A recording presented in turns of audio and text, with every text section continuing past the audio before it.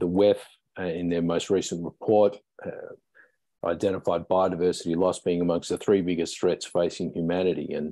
And from a business context, we know biodiversity loss is bad for business. More than half the world's production is heavily reliant on nature.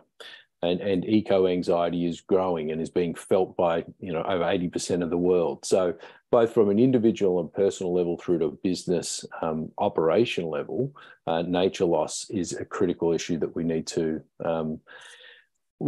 reverse today.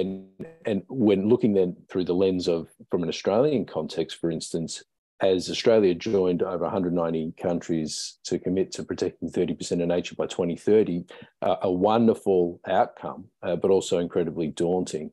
In Australia alone, that means protecting a further 114 million acres of vulnerable habitat over the next 7 years, which is roughly the equivalent of California. So there's a lot of work to be done. And as Debbie mentioned, there's a lot of counter work currently being done. And so as we look at innovations and solutions such as the three being presented today, as critical as they are, if we're not bringing in enough carrot and stick for the businesses that are already having an impact on nature, then frankly, we're up against the tide.